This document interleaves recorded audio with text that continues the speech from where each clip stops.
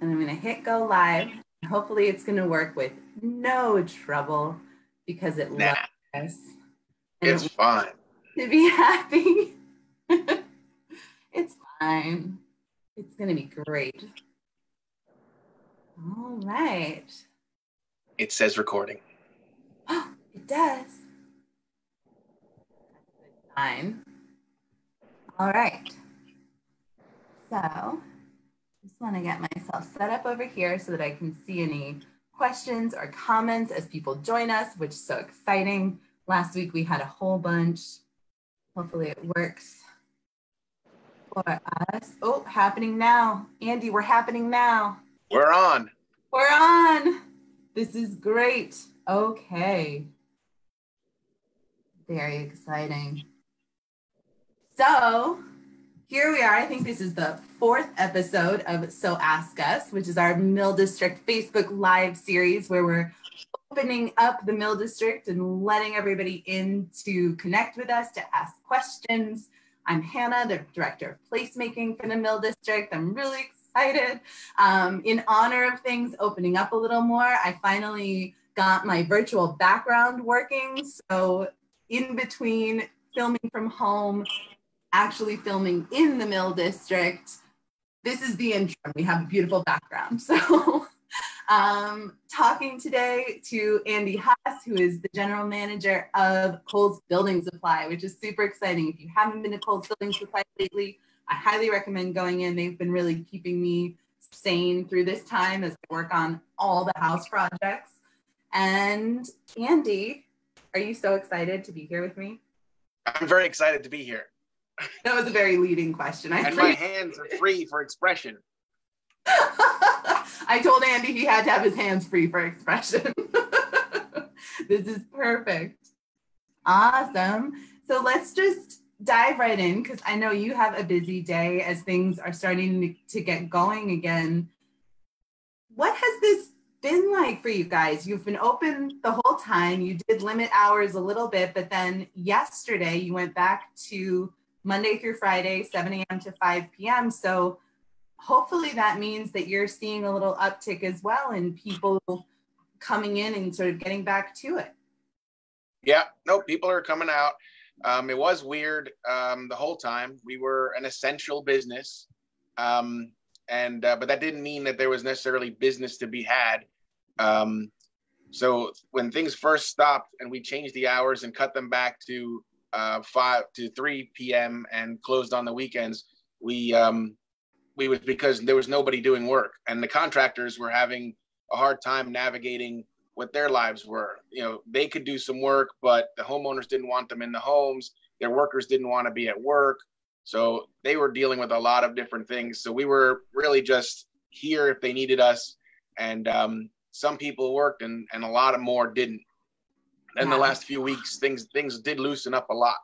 So it's been much better as far as people being more comfortable with the new rules and the new regulations and everything else.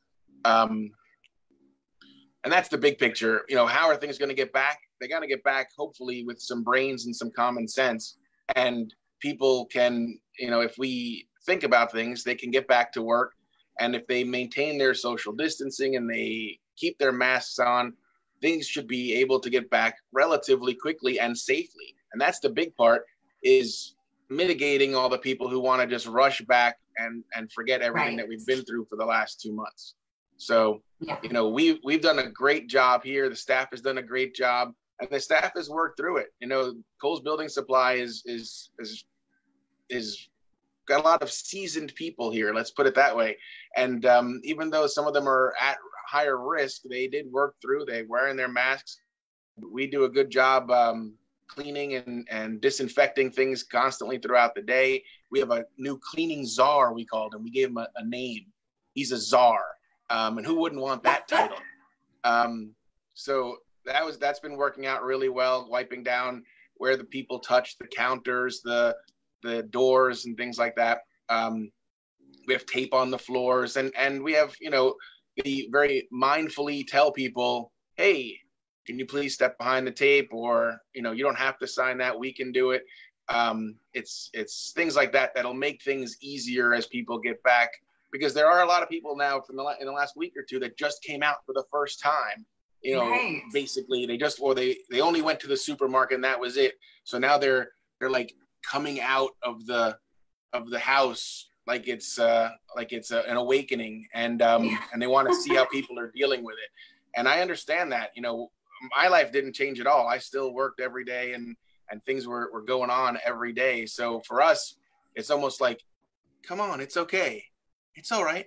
You can make it. Come on out.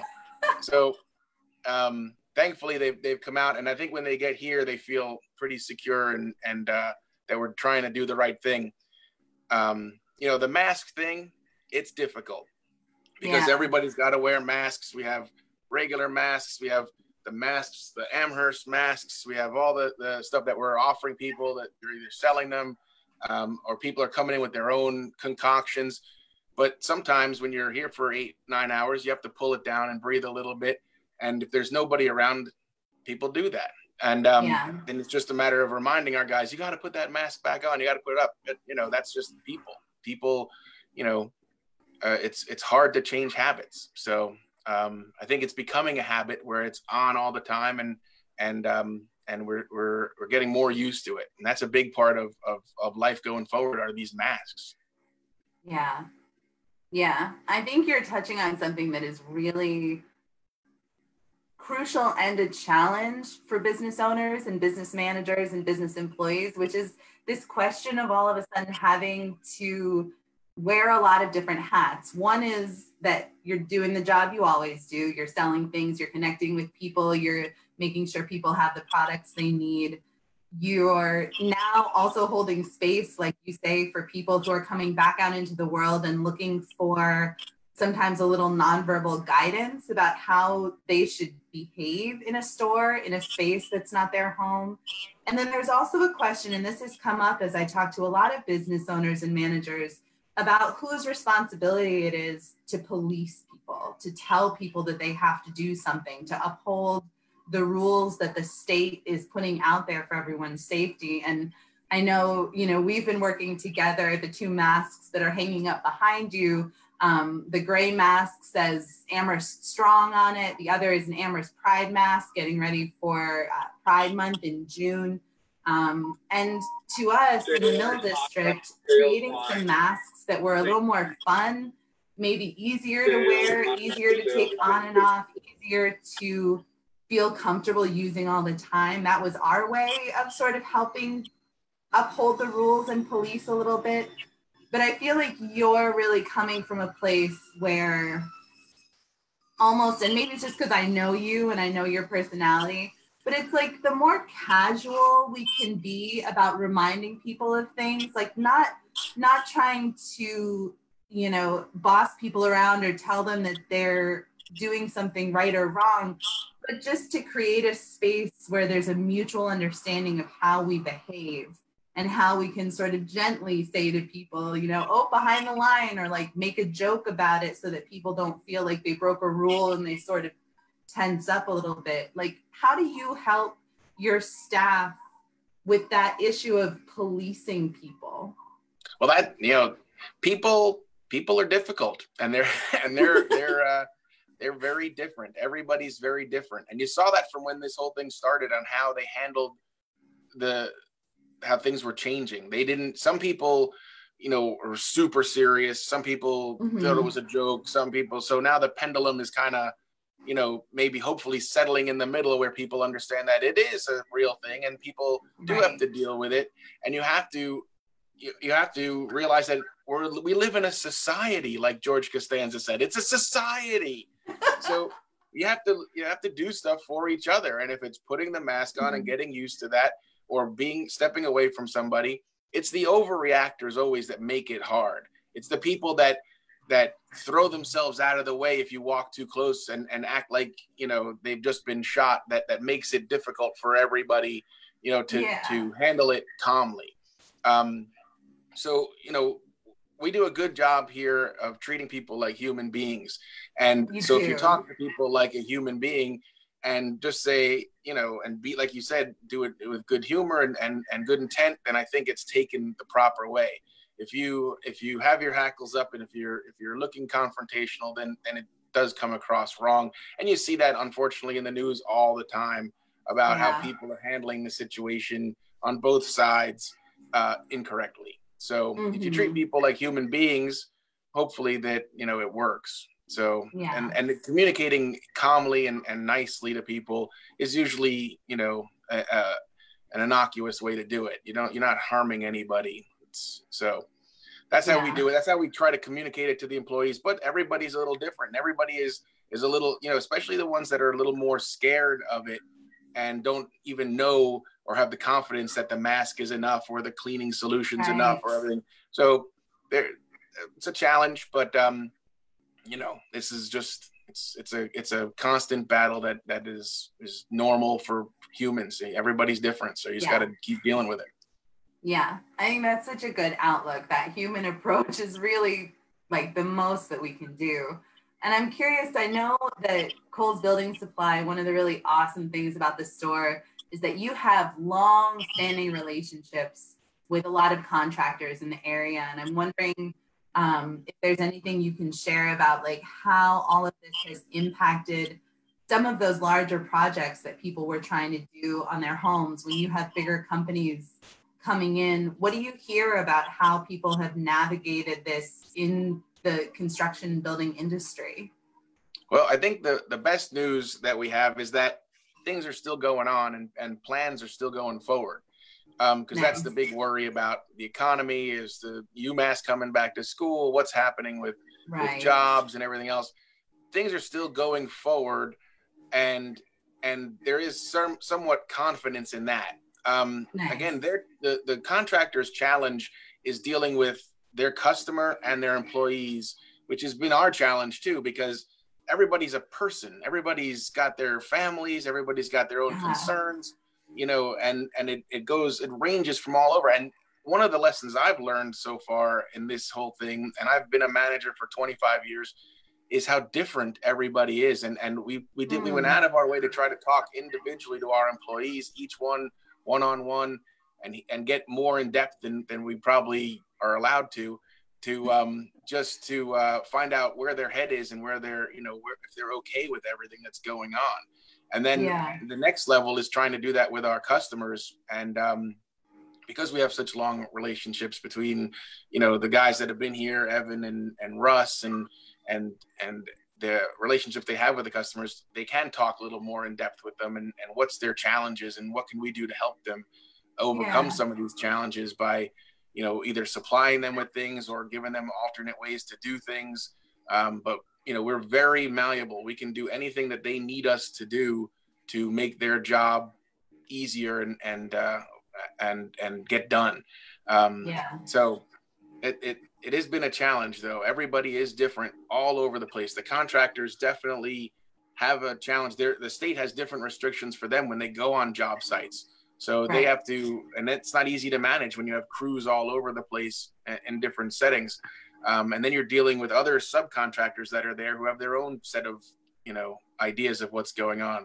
So hopefully, if the message could get out, if people could be passionate about the message that we can live again, as long as they do it safely and don't overdo it and keep the distance and keep the masks and such, then things should be able to get back rather quickly, and you can get your hair cut if you want, and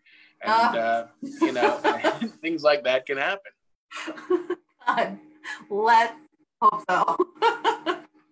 These videos get increasingly hard to do the longer I don't get to do my hair. Not to be vain about it, it's just the truth. I'm just being honest. The lift is opening soon. Everyone out there, give the lift Amherst a call. But no, I think that's a really good point, just about how many different people and opinions and groups are sort of colliding in the construction industry, because you have so many different contractors coming from different backgrounds and different places. I think it's great that you took the time to really connect with your employees, with your customers, and meet them where they are and understand what their life is made up of and what their concerns are, because they are different for everyone. And that's the challenge, I think, of being a manager and a business owner is everybody has different ways of managing. I don't want to say that one way is better or worse, but taking that personal connection time and, like you said, going a little deeper into the conversation. These are unprecedented times. I think it leads to unprecedented levels of communication between employers and employees sometimes. So it's good that you took the time to do that, and you feel like it's been helpful to do that. Yes, and thank you for saying that. Thank you for the compliment. But yes, it's been super helpful, and I think going forward, it just strengthens our relationship with the employees, especially, and because that's the most important thing is the employees and how they react on the front lines to the customers and keeping everybody tied in. So, this is one of those very difficult circumstances, unprecedented, like everybody keeps saying, where empathy is the number one trait that needs to come out. So I'm sure we've failed on a lot of fronts, but in the course, but we're trying. We're definitely trying. That's awesome. So I want to talk, since we've talked about Cowls Building Supply and your amazing contractor customers, a lot of people might not be aware that when all of this started, you were actually on the verge of getting ready to open another store, the Mill District General Store, which plans are still going forward for. And I'm really excited because Hannah's Gallery, which anyone who has watched us on Facebook Live or been following us on Facebook or Instagram previously knows that our local artist gallery and the Mill District General Store are going to be opened in the same space and kind of work together. So can you talk a little bit about sort of how the process kind of got stalled by all of this, but then also maybe some of, dare I say, the benefits of pausing and being able to take a look at what the general store is going to be and what it's going to offer the community now? I did not see this question in the prep questions, by the way. I'm sorry. You said you were comfortable going off script. I was just kidding. No, I'm very excited about the general store. As far as the process has been long and difficult. And there's many, opening up a store, new store from scratch in a existing uninhabited building has been different. Let's stick with that. Word. I like that word. It definitely didn't happen as quickly as we would have liked. But maybe that worked out because we would have been forced to close, perhaps. Who knows what would have happened with this thing. But I think it would have served the community, would have served the Mill District. If it comes to fruition rather quickly, it will serve the Mill District and would have served it even more being open before this pandemic, because the goal of the general store is to be kind of the hub of the Mill District. We're going to be the center point, the town square, if you would, of the Mill District. So if we were there before, we could have alerted a lot of people to what's going on, kept them abreast of rules and regulations, and maybe even supplied them with things they needed, like toilet paper and masks and things that were really hard to get, that we're going to be the first place that they're going to want to go, because they're going to know us, they're going to know the people working there, they're going to feel confident that we have things that they need at the different times of year and for the different things that are going on. So I think it would have been good if we were open from a community standpoint, for sure. Now that it didn't happen, and we're still working on all the permitting and mechanicals and things that have to be done before we can start the fun stuff. I'm hoping that the general store is a model for how retail will be. I want to be one of the first new stores open coming out of this pandemic, so we can be the model on what retail is like, and going forward, what retail should be for people in this world. I think the experiential retail that we're going to have there and the constant changing in events and things like that can still be done in a world where people are saying, oh, there's not going to be anybody in football games, there's not going to be any people, gathering. I think you can still gather smartly. You can do things with common sense and brains and still have be safe and still have events happen. So I think the general store is going to be a leader on that front. And I'm looking forward to getting in there and start, being there. And so the general store is going to have everything that, like Hannah was saying, it's going to have everything for the area that you can fit into a very small store. We're going to have pet supplies and housewares and candy and fun stuff and all sorts of stuff, art supplies. So you're going to have the art gallery attached to it. We're going to have little events. We're going to have everything that's going to happen is going to be community based and community integrated. And this is the best time for that, because I think as people come out of the shadows, they're going to want a place where they can feel safe, and they can definitely do that at the general store. Nice. That's awesome. And I think I love what you're saying about, being one of the first stores opening again, and we throw this word experiential around so much. And I think for me, through this process and as a creative placemaker professionally, it's easy sometimes to forget to turn that experiential view inward towards myself, towards the businesses that we're opening. We think about it as, it's experiential for the customer, it's experiential for the shopper, it's experiential for the community.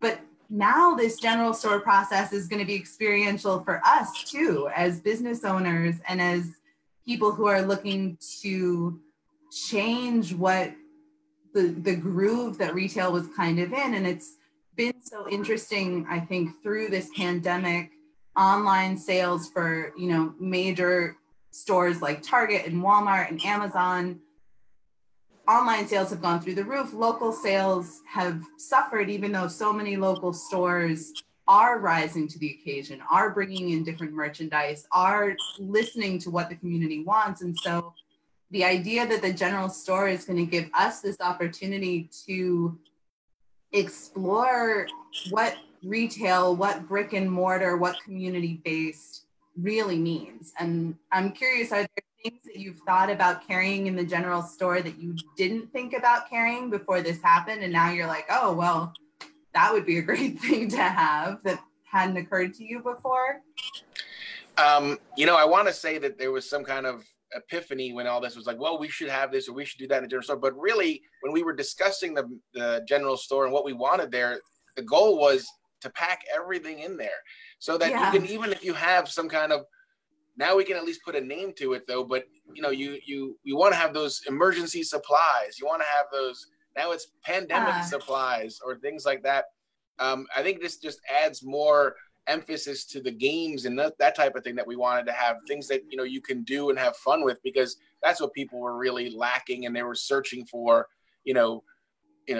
different kind of educational things and different kind of things to do with each other. I heard somewhere that like kiddie pools sold out of everywhere that was open because everybody wanted to sit in the water, or I don't know what, or keep the kids busy. I don't know what you do with them, but I guess they sold out of everywhere because that was something. So, there wasn't one thing I said, oh, now we need to have that. But it goes back to, I wish we would have had the store up and running, and we wish we would have gotten our act together quicker, because I think we would have been a huge asset. And I think that's where we would have really been putting in the long hours, as opposed to here, where there wasn't any business. We were here because at Cowls Building Supply, because we wanted to be there for anybody who needed us. But there's only so much propane and paint that people need at that time, and we weren't equipped to get all the other weird stuff out there. Right, definitely. I, for one, have done a lot of painting over this time of being home, so I can attest. Benjamin Moore paint at Cowls Building Supply, really worth it.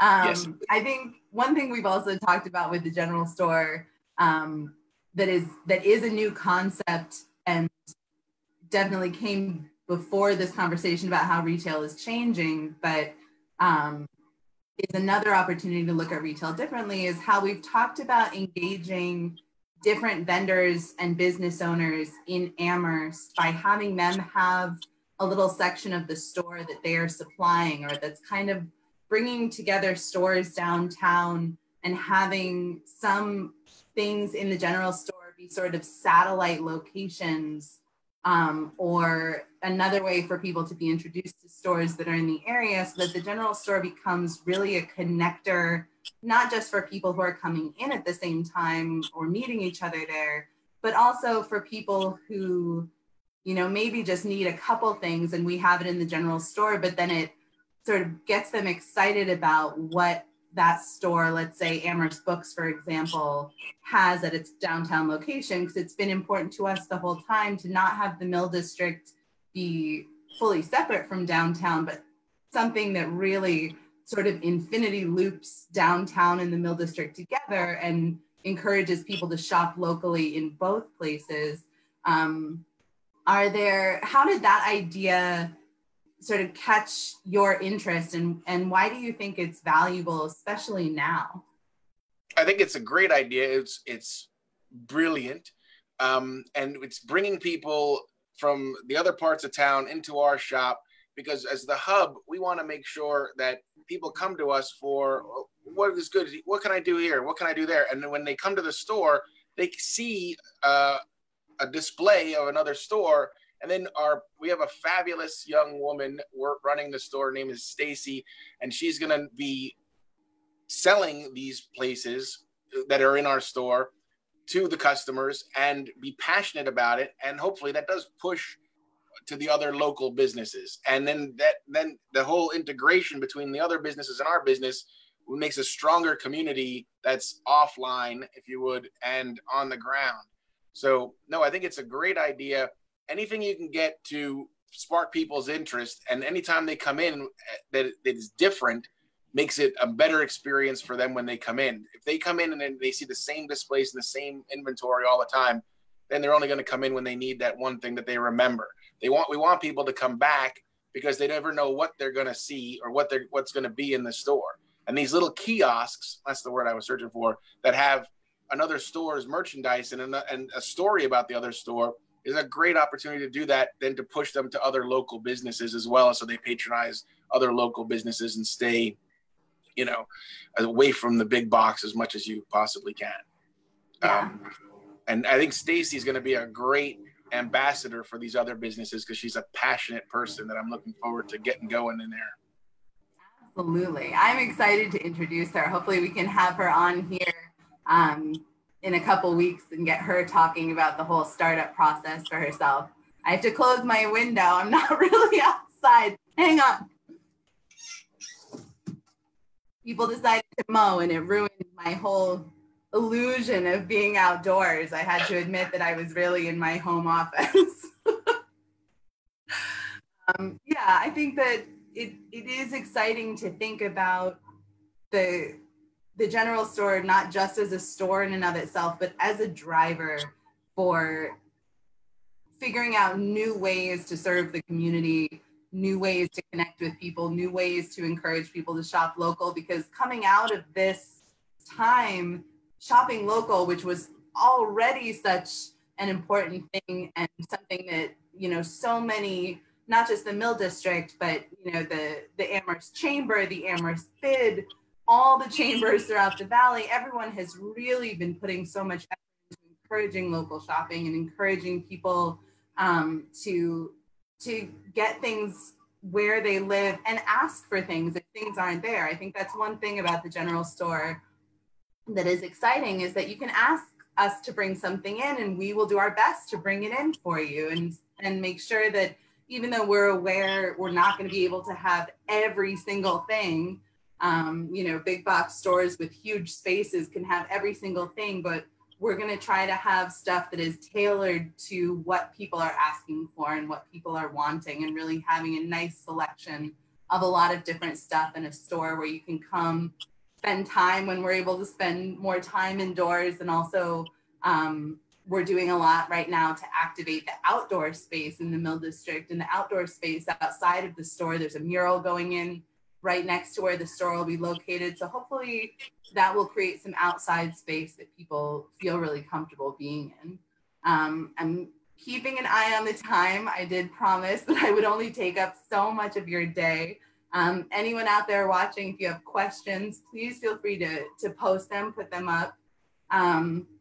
But I'm just curious, Andy, like as we move forward, what are some things that you get excited about, maybe that we haven't talked about yet, that you feel like this has sort of brought an opportunity for people to experience differently, whether it's shopping or coming together, or maybe people being more outspoken about what they want from the general store? Well, I lived in that area for about a year and a half, like right on the corner. And I think the whole area would love to have everything, but the general store is going to allow them to be a conduit to bring in pretty much anything that they need at any moment. So I'm excited about that. I'm excited to see what other stores are going to be there and how the general store can be perhaps maybe a gateway for them to come into that area. Maybe they put their toe in the water with us and put a kiosk there and see how it goes and see what interests go. So I'm excited to see how the general store helps the whole area grow by being that focal point, the communication hub, and the big ears of the community, because we want to be there. We want to talk. We want to be of the area. See, I'm being expressive. Like that. I appreciate it. We're going to work big ears into the design somewhere in the store. We need faster graphics so it could just go up there like that. But I think that's an awesome thing that the general store is going to be able to do. The goal of the store is to be, of the community, to be the community hub. So it's gonna help the whole area grow and help bring in other businesses. Yes, that is such a good point. I'm really glad that you mentioned that, and I totally agree. I think the general store is absolutely going to do that for the Mill District, and is such a good doorway into things, window into things. So stuff you need for the time we're in. I think that's like kind of the motto. So I don't see any questions coming through, and I did promise you I would get you back to your day, but is there anything else you want to share or tell us about before I let you go back to your real life? No. This has been great. I appreciate the opportunity to be on, and good luck with the whole thing. And I'm excited about everything going on. And I'm excited about the opportunity for people to get back out and to smartly get integrated back to society. It's okay to come out. It's okay to come out. It's so true. There are rules that help guide things. You can buy those awesome masks that are hanging behind Andy at Cowls Building Supply for $10. They're super comfortable, super easy to take on and off. Andy, I really, really appreciate your time, and I appreciate everything you've said. I'm excited for the general store and excited to see you there and to keep evolving this and talking about what the store can be for the community. And I'm excited for Cowls Building Supply to keep being there for people, because you guys do set such an amazing example of what a local store is to people and means to people. So I really appreciate everything that you do. Thank you. Your whole team. Yeah. Awesome. Well, thank you. I really appreciate you. I hope everyone out there will join us next week, Wednesday at 11, June 3rd. It's June, mind-blowing. We're going to be talking to Lev Ben Ezra from the Amherst Survival Center. She's going to be talking about how they've navigated this time, the huge swell of people who have needed things, and how their volunteers have adapted and how they continue to serve the community, which is just phenomenal. So, Andy, thank you. You absolutely rock. I hope you have a great rest of your day. You too. Bye-bye. Bye.